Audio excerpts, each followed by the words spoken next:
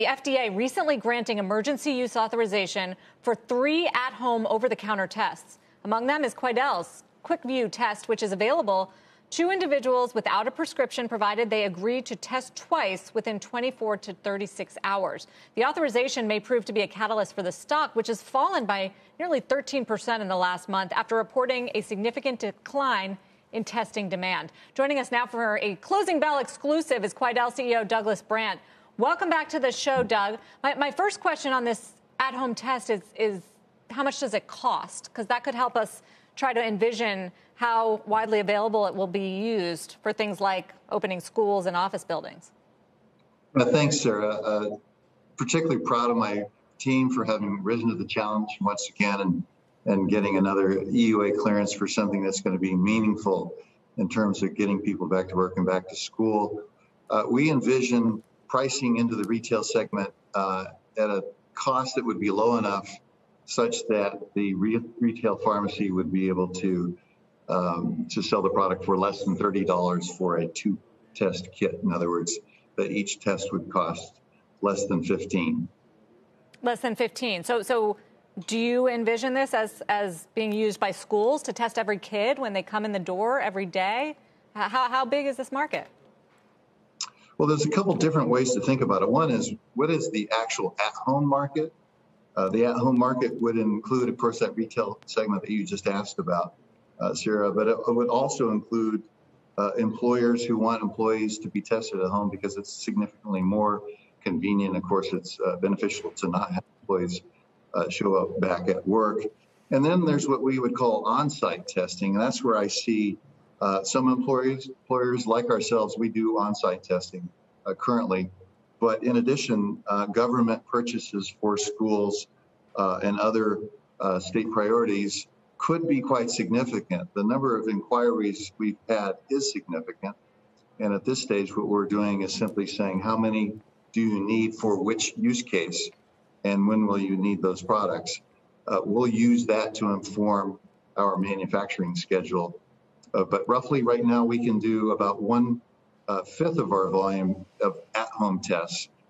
The other remaining product would be more for the on-site test. So I would say it would be difficult to fathom exactly how big this market could be, but it appears, at least at this stage, to be quite significant and potentially endless. What is your volume right now, Doug? How many have you already produced? How many can you do, and how quickly can you do them? We've had several million in inventory here now, anticipating the launch, and we'll use that to seed the market. Moving forward, we're doing just around a million of tests of these at-home tests per week.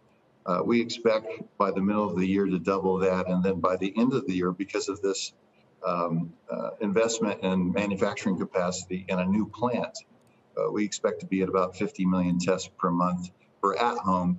And then for the other legacy product that was first in the market in 2020, a product called Sophia with an instrumented system, we expect to be able to do about 20 million tests per month of those.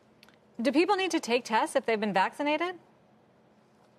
Well, that's a great question. I would say that what these tests will do is enable, as the studies show, if serially performed, to determine whether somebody can actually safely leave their homes. If I test at one point and then within 24 to 36 hours later another test and I'm negative for both, then the data would say that I can safely go to work, go to school, go visit my mom. But if indeed either one of those tests is positive, then I know I have an obligation to stay home, and if I need to leave for any reason, I for sure want to make sure that I don't expose others, wear a mask, etc.